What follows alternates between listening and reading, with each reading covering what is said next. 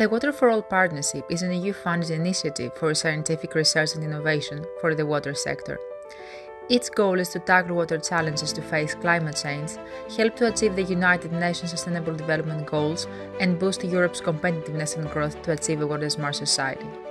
The Pillar D of Water for All, led by Water Europe, intends to demonstrate the efficiency of innovative solutions through the water-oriented living labs.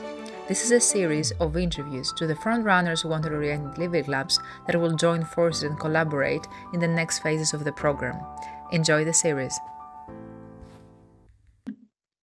Okay, good afternoon. Today we're interviewing Alexandra from the city of Mechelen about the water-oriented living lab Mechelen. Hello, Alexandra. Hi, hello. First question is, what are the innovative practices, technologies and methodologies used in the Mechelen Wall? Well, as a city, we're actually constantly doing roadworks, improving our public space, making it more green and more blue. The new thing that we have is that we try to really make a connection with the citizen on different levels to do this. So first of all, this is done by sensibilization. So we try to explain what are nature-based solutions and why are they necessary in our city. But we also try to explain why it's important to have nature-based solutions also on private property of the citizens. So we do this by, for example, doing some citizen science with our citizens, organizing information markets, things like this. So in our eyes, this sensibilization is really crucial, because if you don't understand why it's important to have nature-based solutions, then why would you care? Why would you choose for a tree in front of your house instead of a car parking space? So for us, sensibilization is crucial in order to be able to do participation. And then another thing is that we try to offer a helping hand, or to try to do some co-working with the citizens. So we give our citizens tips on how they can do adaptations very easily at home, small adaptations on the size of the citizens' situation. But we also have an adaptation coach here at the city who goes out and visits the citizens, looks really at their situation, thinks together with them, what are simple things that they can change, what are the quick wins, what are things in the long term that they can do. So it's really a back and forth, a two-way conversation with them. And a very nice example is also that the citizens can take out some of the tiles on public domain in front of their house and put plants in there. So it's on public space, but it's their small garden, if you could call it that. So it's also well, some kind of co-working that we have with the citizens. It's really great to hear how citizens are central in your living lab. Absolutely. What are the societal, economic and environmental impacts and benefits on the local territory and community of the living lab? Yes. So on a societal level, it's a bit what I already said. So we really try to generate a general understanding of the urgency for more nature-based solutions in and around the city, and make it clear that this is not only for us as a public institution, but we're in this together. It's the same world we're living in. And in order to make this work, in order to do all these changes to make us climate proof, we also need the support of our citizens and their engagement to make this work. So creating and involving them is really key here. On an economic level, of course, the more nature-based solutions that we have in a city, the more we decrease the heat island effect, and by that we increase the health and the resilience of the citizens. So we're doing this as a public institution, but again with our citizens. And if we wouldn't be doing these adaptations, Mechelen would become a place that is very susceptible for climate extremities, making the citizens just move away to better places. And this, of course, would be disastrous for the economy of the city. And then the last question, or the environmental level.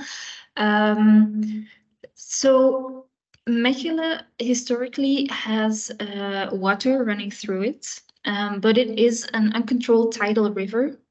At the time, it was an uncontrolled tidal river, causing floods and diseases in the city. So the water got covered up for a big part.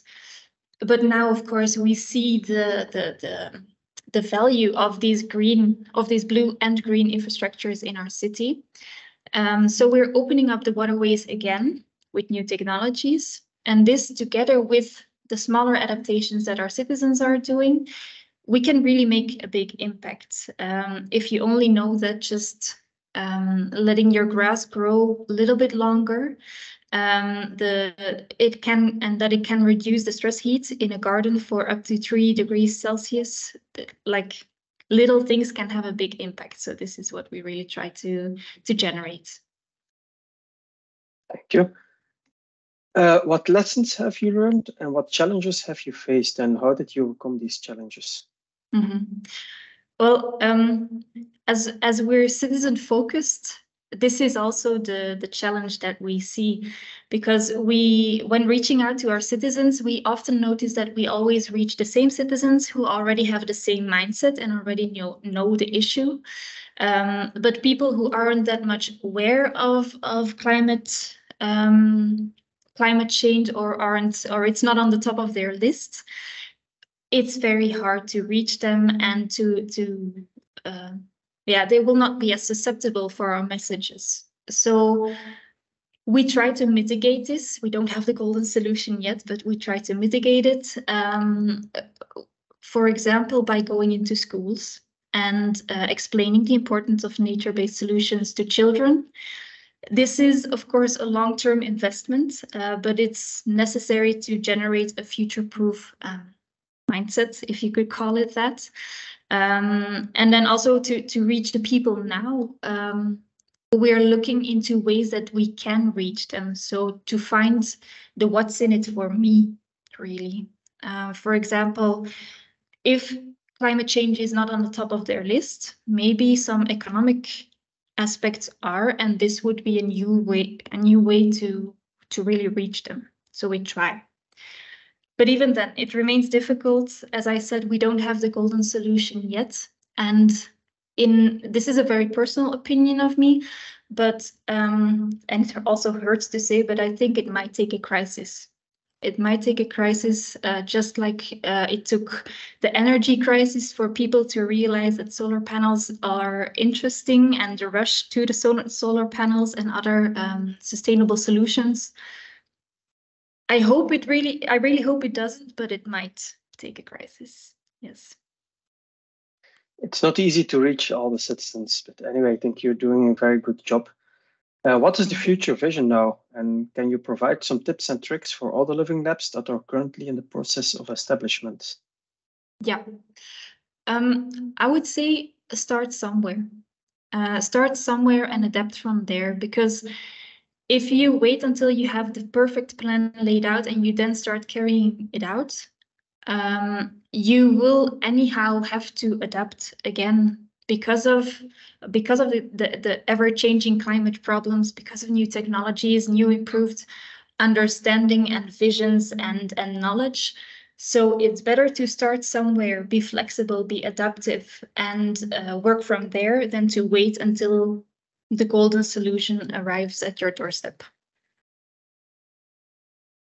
Okay, thank you for sharing your experiences. And I'm very glad that the Living Lab of Mechelen is able to engage a lot of citizens, which is not easy for many other living labs.